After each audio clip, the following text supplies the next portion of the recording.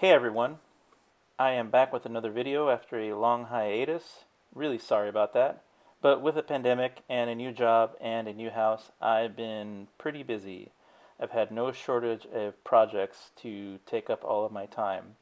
Regardless, I wanted to put out a video update on my mods and tell you a little bit of what's going on and show you some of my latest mods features. In a previous video, I did say that I was no longer going to build these, but with a lot of requests for them, I decided to just keep going at it. So I still do both sell the adapters and the mods, if you want either or. Update on the shipping. The adapters themselves are in stock. Give me a couple of days to get them out to you. But I also have enough material in case I need to print some more at any time. I bought enough material due to a lot of the shortages that have been going on in Amazon lately. With the mods themselves, that's a different story. I do need to source all the items as they're ordered because lately I haven't been getting too many orders for them, so I don't stock a lot of this stuff. Yeah, there's going to be some lead time there to get the cables, some of the hardware, the lasers. I think those tend to run out here and there on Amazon. And on top of that, the U.S. Post Office, which is what I use to deliver these to you all, that's been running a little bit slow. So bear with me on the shipping times out to you as well. So what you have in front of you on the left is the Polaroid 600SE mount version of the mod. And on the right, you have the Mamiya Press version, but in full ready to rock mode.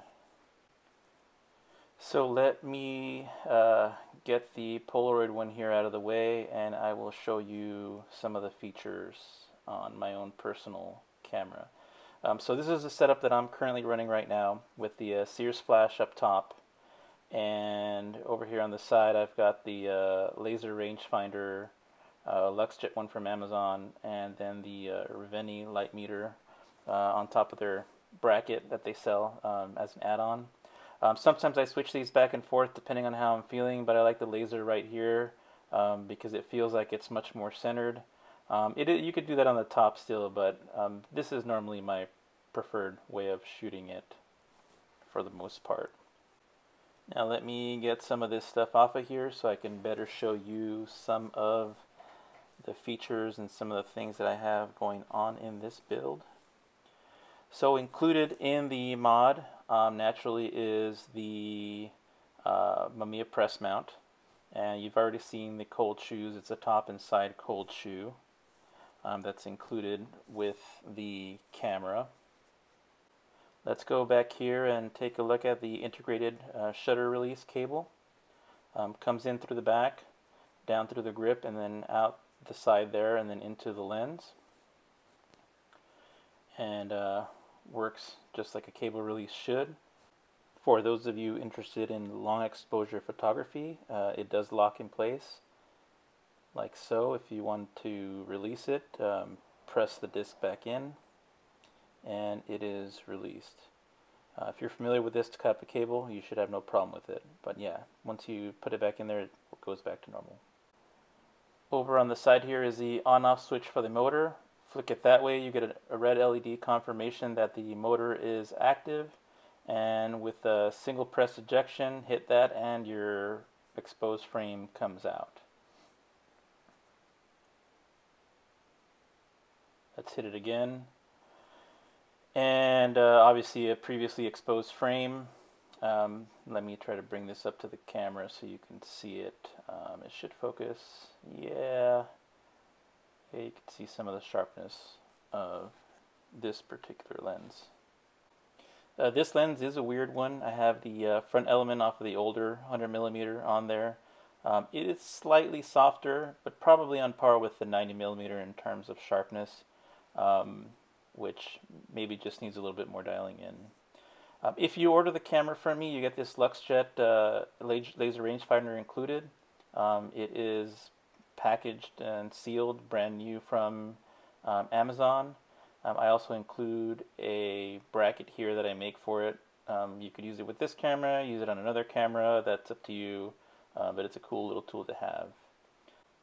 And this here is just about everything that you get in the package. Also some instructions and a rangefinder card if you don't like using the laser, or in certain bright situations the laser doesn't pick up.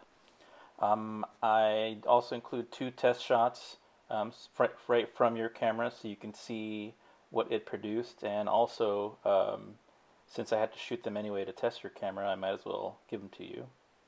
Usually it's an infinity test and a close focus test.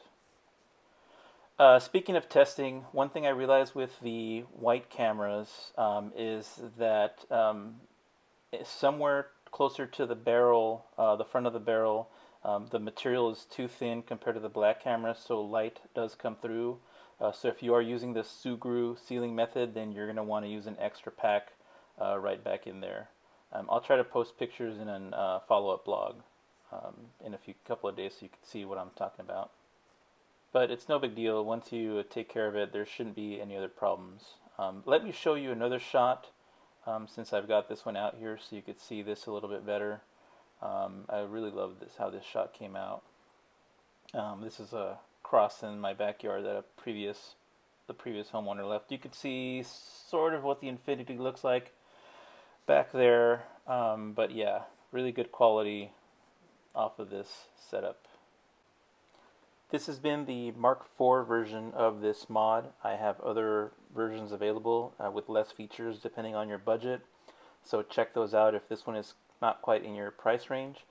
If you want to see sample images, the best place is Instagram, #MPWide300. If you have any questions or comments, feel free to leave them in the comments down below, and I will get to them as soon as I can. Anyway, thanks for watching, and especially thanks to those who have already purchased a mod from me or an adapter. That really does mean a lot to me. So thank you all, and until next time.